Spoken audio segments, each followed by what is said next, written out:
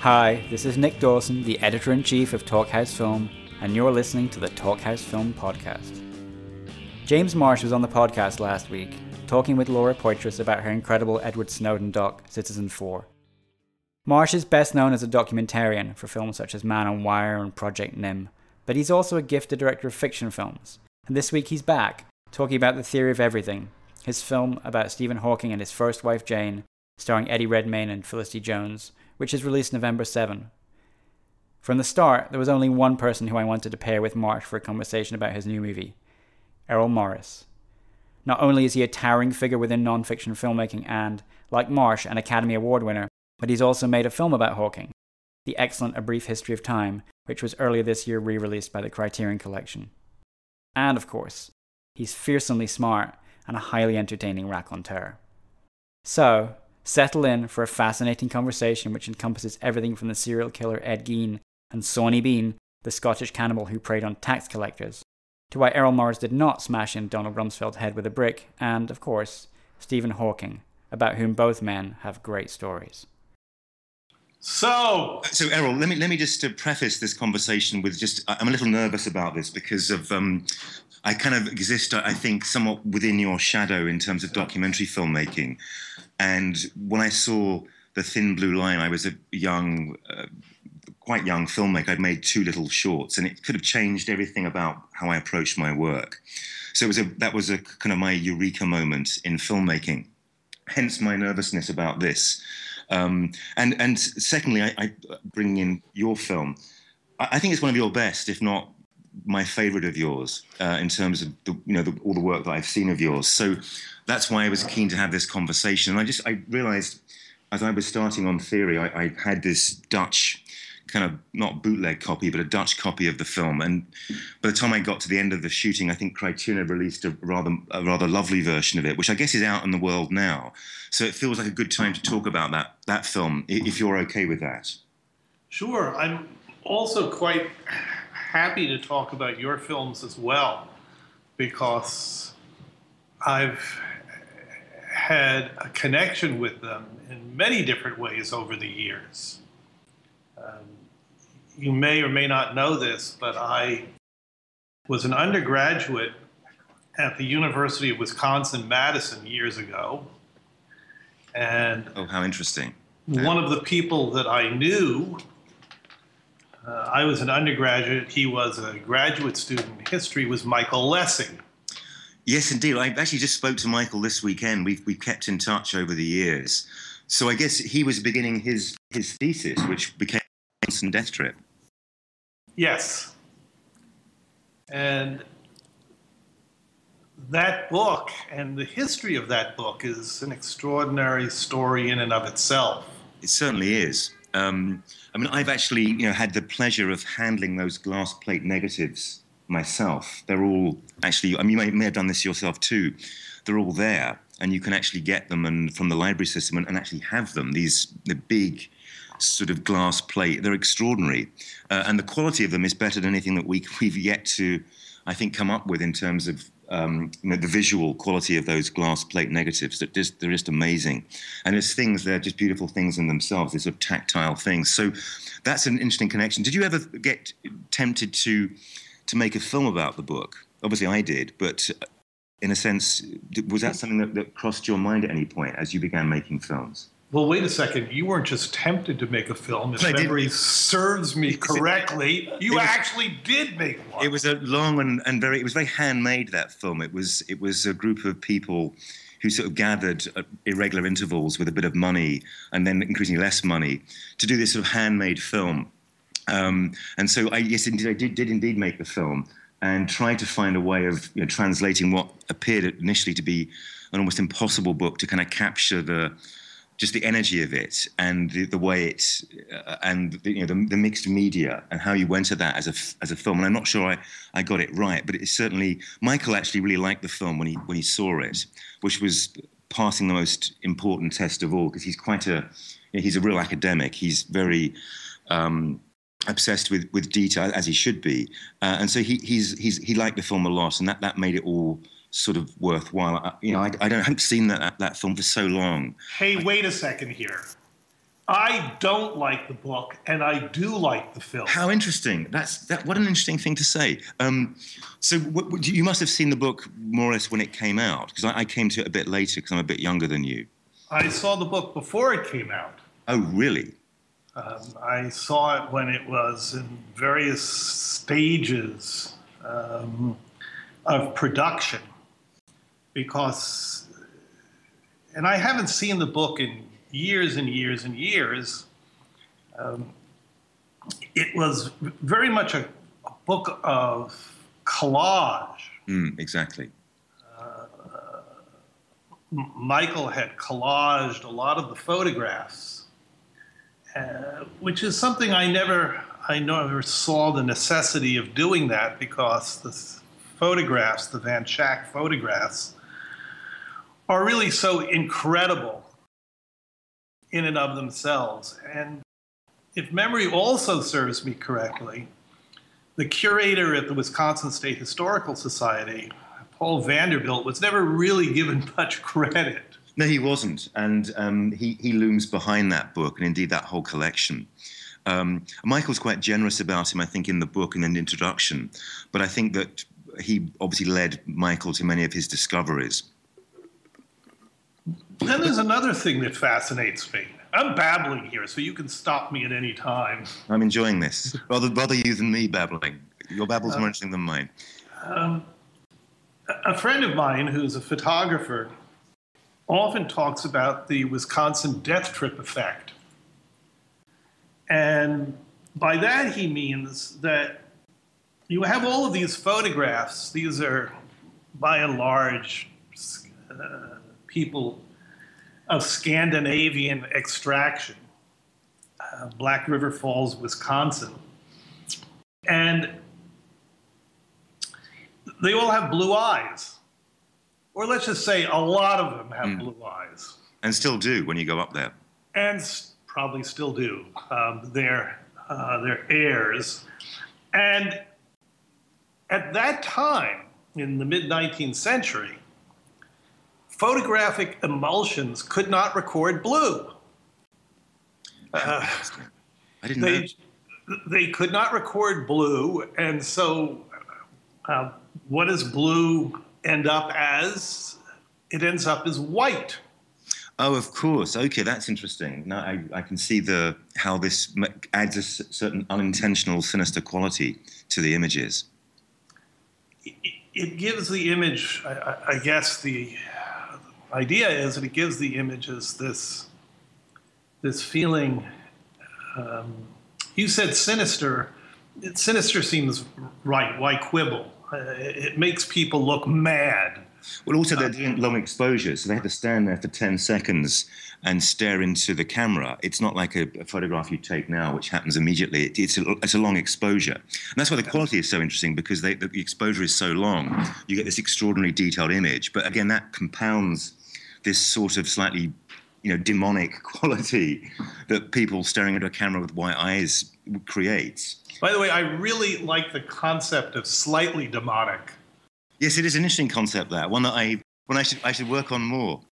So back to my question, which you've very successfully evaded. Did you ever feel you wanted to make a film about? Was that anything that ever crossed your mind, that book as a film project, as a film that you might make? Well, I had so many Wisconsin projects in those days. Well, I guess you did, didn't you? Of course.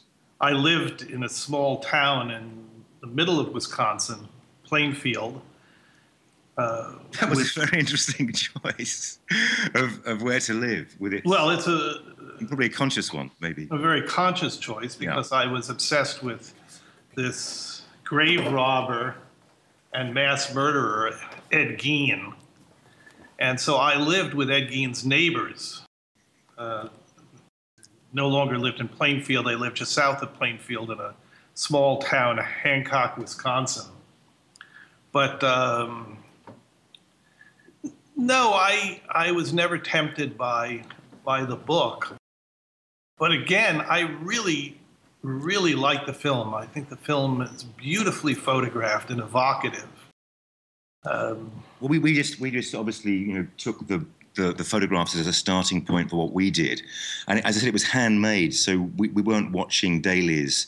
And we did this very radical exposure at the point of shooting, then underdeveloped the film, which we didn't know what we were getting at this point because we couldn't, see what it was a very cheap production. So we shot the first 2 weeks, those reconstructions, in this sort of very cavalier way of this radical exposure, overexposure at the point of shooting and underdeveloping it. And the DP said to me at the end of this, well, we may have nothing at the end of these 2 weeks. I just don't know. But thankfully we did have something, and that became the sort of starting point for this 4-year kind of odyssey where I go back and I went all over Wisconsin. Didn't go to Plainfield, oddly enough. Went to many other small and quite strange places. Plainfield isn't the kind of place where you would go unless you really was seeking it out. Well, I should have sorted it out, really. That's correct. This is in the sort of, I was doing this in the sort of hinterland of Jeffrey Dahmer in Milwaukee, so that he was the contemporary version of Ed Gein, I guess, at that point in time. By the way, it's not German, it's Scottish. It's shortened from McGean, so the correct pronunciation is not the German one. How interesting! Sorry to go pedantic on you. Well, you probably know about the great Scottish cannibal Sawney Bean. Do you know about him? Who would capture and eat tax inspectors from England. It seems like a worthy enterprise. Exactly, and drag them off to caves and eat them. What a good way of dealing with your tax returns. But Errol, can I talk a bit about Brief History of Time with you? Because, as I said, it is one of my favourite, if not my favourite, film of yours. And what it allowed me to do in my film was, I'm pointing people in the direction of this film a lot as I talk about my film, because mine has a conspicuous absence of science and a sort of straight biography of Stephen. It's really about, the great absence in your film, perhaps, is Jane Hawkin. And of course, what I'm now saying to people as often as I can is, well, guess what? That film has been made. The story of Stephen's ideas in relation to his life has been made very, very well already. So go and look at that, which gives me permission to do my film in a way which is really from Jane's perspective. And one of the things that struck me when I saw the film in England on television, I recorded it on a VHS tape, as you could do in those days. And I'm guessing you were making it around the time that Stephen and Jane were separating. Would that be right? That's absolutely correct. So that would explain her absence, which I never really noticed at all when I first saw the film. But of course, when I came to look at Stephen's life and Jane's biography, I began to put that together. Oh, well, that seems to explain why Jane wasn't in the film. Did you meet with Jane? I did indeed. I made repeated efforts to get her in the movie. I very, very much wanted to do an interview. And I went over to her house one evening in Cambridge. And she was living with a musician. Jonathan, yes, who she ended up marrying, Jonathan Hellier-Jones, who's a character in our story. Well, in her life too, of course. And I told them that I was a cellist. And I hope you were a cellist. That's extraordinary. Oh, did they set you a test or something? They did indeed. Oh, goodness me. How did you fare?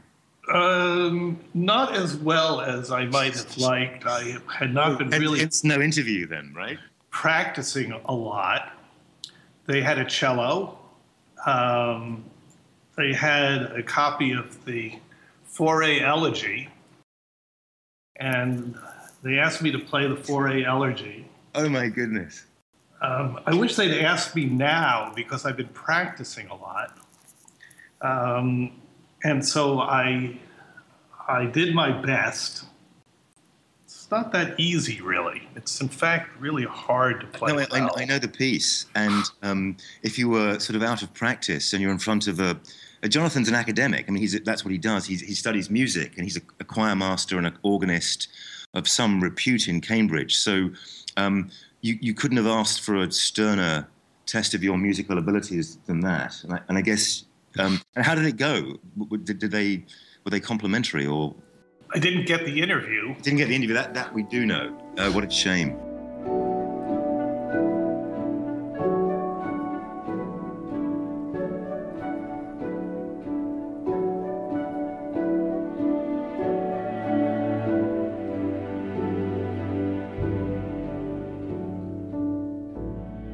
When I first thought that I was making a film about Brief History of Time, I was reluctant. Maybe I'm reluctant about everything.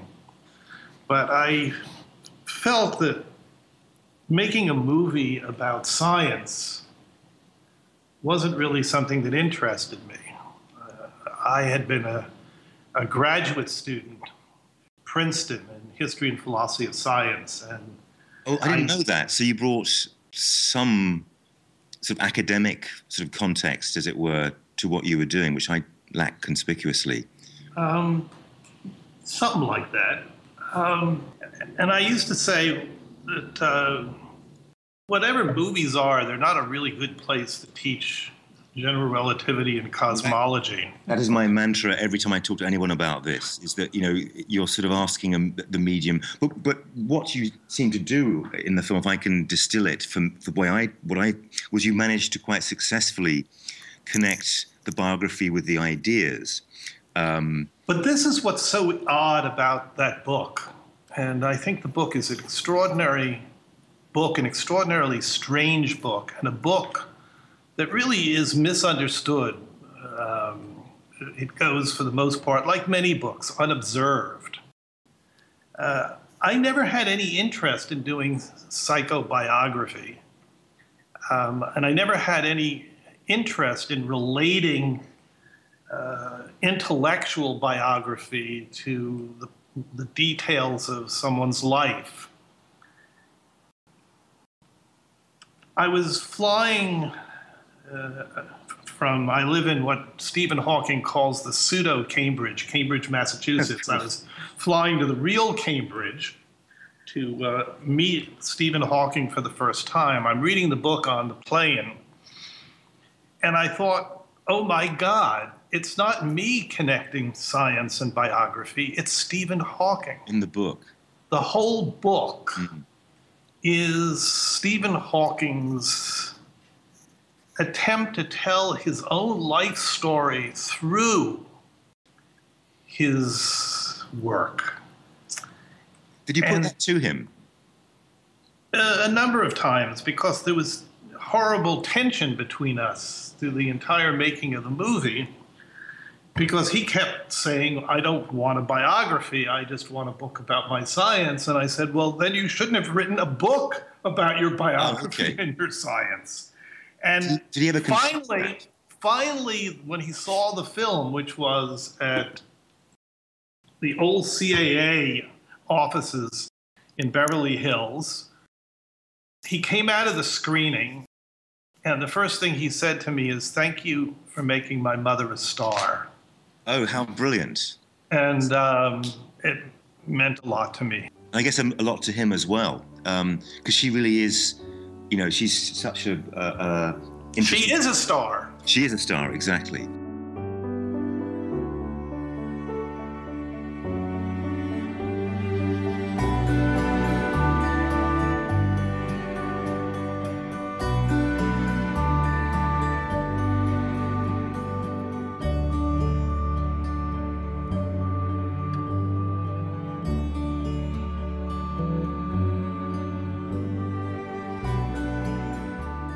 How long did it take you to make the Thin Blue Line, just going back that quickly?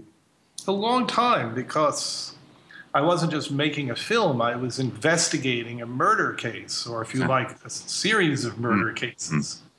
So that part of it was investigative, part of it was making a film, the series of interviews that I did, and then part of it was turning it into a movie, et cetera, et cetera. It took a long time. It took too damn long. Everything takes too long. I had that experience with Death Trip that took from the moment I got the first idea of war. You know, I should say how much I like your films, and how much I've really thought about them over the years. And there are all kinds of questions I have. You have questions for me. I have questions for you. One of the things that I suppose fascinates me, and I don't know why it fascinates me. I think it's sort of the pedant in me. Is this endless question, with documentary about the relationship of the film to reality, such as it is. And I had seen Nim, and Nim made me very, very, very jealous, because I used to say I wanted to make a film that would make people wish they had never been born. And I felt Nim came closer to that goal than anything that I had been able to achieve. It certainly was, as you began to grope into this, your regard for your own species gets diminished incrementally on a daily basis. Yeah, my species sucks. That's basically the if there was one moral in the film, that's what it was, for sure.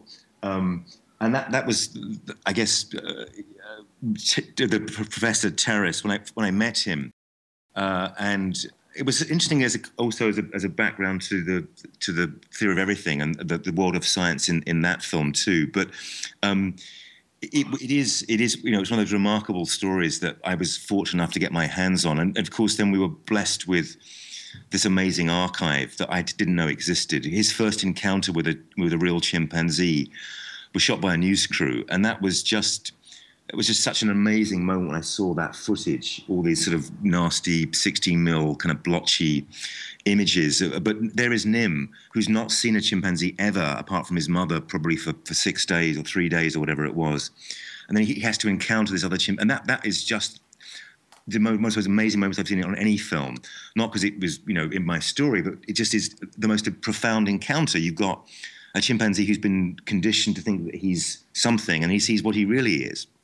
And he's terrified of what he is, and tries to use all the human strategies he's learned to communicate with that chimpanzee and relate to that other chimpanzee. The other chimpanzee just beats him up. That's his response to Nim is to savage him. But you mentioned that whole relationship between documentary and reality, and it was what Wiseman said, something that I always remember and always use, I guess, for myself, is that he called his work reality fiction. And Wiseman is working in a much more observational, I guess, mode than you and I. And he says that about his work. And I felt that sort of is the best sort of label that I can find in 2 words for, I guess, what we're doing. Would you agree with that? Or do you have a better version of that, or a different version of that? I probably don't have a better version, but I have a different version. And I should say that Wiseman is one of my close friends. He is one of the reasons why I am a filmmaker. We both live here in Cambridge, Massachusetts, although he's somewhere else most of the time. Almost all the time with his camera on, exactly. And I always say to him that he is the king of misanthropic cinema, that he has made some of the most despairing, expressionistic films of all time. I would stick with that, although he would respectfully disagree. Well, you've seen Primate, I'm sure, which was a key text for me making Project Nim. I've seen over 30 of them, if you can believe it. No, I can. I've seen probably 20 myself, but Primate was one of my favorites of his. And yes, I have seen Primate. And that exactly is, if you wanted to, to use an example to illustrate your king of misanthropic filmmaking, there it is. I mean, there are so many others too, but that one, because it's also senseless what they're doing. It's all for nothing, these ridiculous experiments. It's just because they can do something. They're just making it up as they go along with no objective whatsoever. I wrote this piece about Fred Wiseman for the Museum of Modern Art. They were doing a retrospective a couple of years ago. And I said, among other things, that he had some of the most perverted sex scenes in the history of cinema. Doesn't he just? And one of them, of course, is in Primate. It certainly is. We managed to get one in Project Nim where Nim, when he's an adolescent, actually, quite on a regular basis tries to shag a cat. And some of that's on, there's a brief glimpse of that in the film.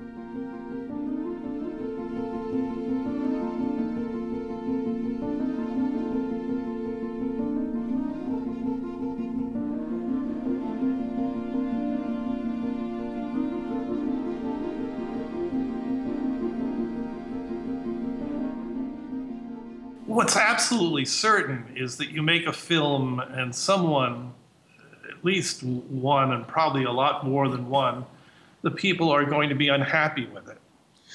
Well, indeed. Philippe Petit was very angry with me when he first saw Man on Wire. He hated it and wrote me a very long and rather beautifully handwritten letter explaining why. But then, to his great credit, he saw it with an audience, and he quite quickly began to understand that the audience really liked him in the film, the way the film presented him, and so quickly pivoted to a sort of enthusiastic endorsement of the film. But he very much took against it when he first saw it, because it wasn't only about him. I had the temerity to interview other people too, and find out what they saw. So yes, it sort of goes with our territory, I guess. What did Rumsfeld make of the film? Did you ever hear back from him? This was such an odd experience because I spent so much time with Rumsfeld, a good part of a year. Oh my goodness. I interviewed him for over 30 hours. And my guess is that Rumsfeld would have continued to be interviewed by me forever until someone just carted me away exactly on a gurney. Strapped to a gurney. It's an interesting image, that, by the way. We should make that one happen sometime. Oh, it's going to. Don't worry. But there's something about this interview. I've interviewed so many, many, many people over the years. Too many. Holocaust deniers, mass murderers, you name it. This, by far, was... I don't even know how to characterize it, because I often think about the mystery of what is inside of people's heads, the mystery of human personality, with this probably mistaken idea that if you get someone to talk a lot, they might reveal something about what goes on inside. Or their very evasions will reveal it in a different way, I guess. Yes. Here, at the end of 30-plus hours, I felt I might know less than when I started. Although I did know that there was at least that possibility that there was nothing there. Well, that was, if you wanted to, that was my ultimate sort of takeaway from that film. There was just nothing there. And that was the scariest thing of all, quite honestly. Yeah, I think that's a pretty scary idea. But did he give you any feedback when he saw it? I've never done this before. I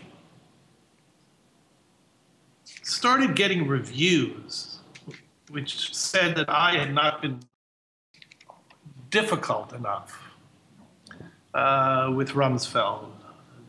I kept pitching, whatever the metaphor is supposed to be, softballs. And I have this rule. There's no slur, insult, nasty comment that people can make that it isn't effective. And it started to bother me. It just bothered me. The idea was that I suppose, the appropriate response for many people was that I should just have hit him with a brick. And having failed to do that... Yes, anything else you do was never going to... Yes, exactly. No, I had failed in my civic responsibilities. Yes. And I was never going to hit him with a brick. First of all, I'm scared of physical violence. And he might pick up the brick and hit me with it. You never know about these things. Or he might just sort of dust himself down and say, next question. Yes. So I started commenting on the movie, and I should have just said nothing. It's a terrible thing that I've always resisted that, getting into a dialogue with people who are taking issue with you. It's I don't know how that went, but it's something I've always managed to resist. Even when I was sorely provoked on Project Nim, I thought, I just don't want to. I've made the film. That's what it is. You're a stronger man than I. Well, it's very tempting. You feel like you're being traduced this way, and people's expectations of what you've done are totally misplaced, and on and on. And I get a bit indignant about it, but at a certain point, I know that I can do nothing about it other than compound the problem by engaging with it. I like the movie, and I think it's one of my strongest efforts, and I like it for many, many, many, many reasons. But my relationship with Donald Rumsfeld really came to an end, really, when the movie was released. I haven't really gone out of my way to contact him. I'm not exactly sure what I would say. McNamara was so different because we had a relationship which continued long after the completion of the movie, that continued almost to his death, years later. This is different. With Rumsfeld, my feeling was that you did everything that you could do. And I got the impression that maybe this is wrong, but he wasn't as smart as we would like to think he was. That was another thing that I took away from that film. I think he's not as smart as he would like to think. Well, that's almost a given from his track record, and the decisions he made sort of speak volumes on that score. But we always thought he was smart. These little haiku kind of comments he makes, and the sort of baffling, one-liners. And there's nothing beyond that either. And they don't bear any scrutiny either too. Unlike Stephen, going back to Stephen, who uses language in such an interesting way when you've got your resources so limited in terms of time. And that's one thing I wanted to ask you whilst I remember, because it was his use of language. I mean, I often would say about Stephen Hawking and why I really, really like Stephen Hawking. All of the ingredients that make me like someone. He's ridiculously smart. He is really funny. One of the funniest people that I have ever met. And he's incredibly perverse. Yes, that's a great combination, isn't it? Oh, it is. It's a fantastic combination. I'll tell you a couple of lines. Because we had set up in this faux office at L Street, and I put all these Bert Stern photographs of Marilyn Monroe up on the wall. Which one is real office to this day, in fact. Yes, and at a certain point, we hadn't glued the pictures, the hooks, well enough onto the wall, and during one take, Marilyn Monroe, the photograph of Marilyn Monroe, clattered to the floor. And Stephen Hawking was clicking away and said, "A fallen woman." Yes. And I said to him, I remember this one time, maybe this was my epiphany. I said, I finally have figured out why you like Marilyn Monroe so much. And so he looks at me, and I said, like yourself, here is a person appreciated more for her body than for her mind. Exactly right. It's true. And he looked at me again, this weird look, and then finally there's this pause. He said, "Yes." Yes, his timing is impeccable too, and when he times his responses, because it's all within his control. How did you find? I mean, I think he's obviously quite a lot slower now. He has a little chip in his glasses that he uses. Yes. But I guess this is 1990, maybe 1989, 1990. He was probably a bit quicker, if not quite a bit quicker, with his. But how do you find that? You ask him a question, you say something. and then you have to wait. In this case, when I met him, literally 10 minutes. And how did you handle the protocol? Maybe the gap wasn't quite so long, but it's like nothing else you ever had to kind of deal with in terms of interacting with another human being. What did you do in that gap, that 5-minute gap or whatever it was? The first time that I had met him, which was at his offices at Dampt in Cambridge, and Department of Applied Mathematics and Theoretical Physics. To me, it was almost psychiatric in this sense. You are seated across from someone, you say something, and then there is this excruciatingly long pause that goes on for, it seems like hours. It's a matter of minutes, but it's this long pause. You can hear the clicking, but before you've spent any time with Hawking, you don't really know what's going on. You're not really privy to the whole apparatus of how he communicates. And you're forced back on yourself. You don't know whether he wants you to leave or whether he's answering your question, or you don't know. You have no idea what's going on. And then finally there's a beep, and which indicates that he's finished writing and that he's sent what he's written to the voice synthesizer to be spoken. After I got to know him better, he would let me sit next to him while he was writing, so you could read the screen. But then you have to. Then that's a very different form of communication too. You're sort of anticipating what he's going to say at that point. You're saying, well, you see part of a sentence, and then it's the game of filling out the sentence. Yeah, which is another form of strange interactive protocol. But it's fun. It actually is fun. Okay, I didn't have the. What's the next word going to be, exactly. Or how is he going to complete the sentence? There's real tension in that moment, which I rather enjoyed sitting next to him. I didn't have the presumption to do that. It was fun. I mean, there's so many Hawking stories. It's hard to know where to begin. I did get to know him at all well. I mean, I met him when we brought the script to him, and we had that strange encounter in his office in Cambridge. And he came to set one very early on when we were shooting, and I think he enjoyed it. We gave him some champagne, and he enjoyed the spectacle of being there. And he arrived in this extraordinary way. We were doing there's a big fireworks, a May ball sequence, and there's a big firework display. And he arrives, I'm sure he was waiting for that time. Then he arrives just as that's happening. And I got this very strong image of him arriving. That screen lights his face. It was very dark, and there's just this big bright screen in front of him with this sort of weird glow onto this half man, I guess half robot, and these other literally 6 people not tethered to him, but they kind of were, with invisible lines like his body, like that whole entity moving towards us. These 5 carers that were there. It was the most extraordinary thing. And then I met him again. And we showed him the film when the film was more or less done.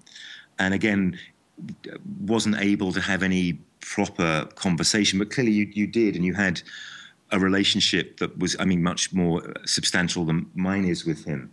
Let me ask you this, as someone that thought about this a lot, what did you end up thinking about the origins of the universe? It's in the film to some extent, but did you go on and think about that some more? Because I found myself having these quite scary and troubling thoughts, late night in hotels about all this. But what was your, if I can ask you that question, and and you can give me a sort of short answer, where did you end up with that question? Or where have you ended up with that question? It's an odd thing to ask.